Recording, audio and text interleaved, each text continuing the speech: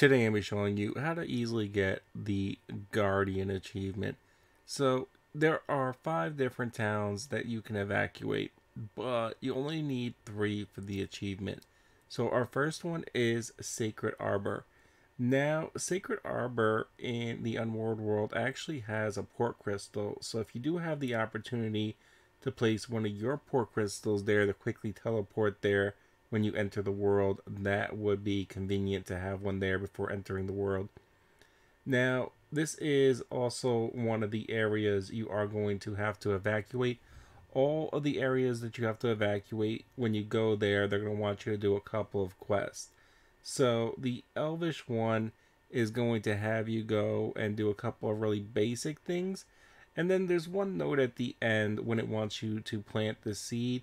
When you get to the area, just look for the middle of the area, kind of up against a slight wall, and look for examine.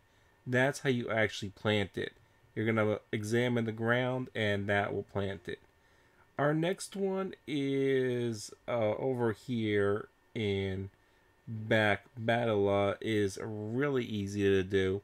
This one, all you have to do is walk up the palace road, and you're going to get engaged by a woman, and she's going to tell you to break up some fights. You just run around. Doesn't matter if you kill them or anything. All you have to do is in some way end the dispute. Once all disputes are ended, then you can go talk to the queen, and you can have this town evacuate.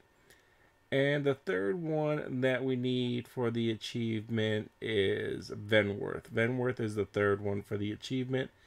And this one you're going to talk to the captain. Captain's going to tell you to go talk to Seven.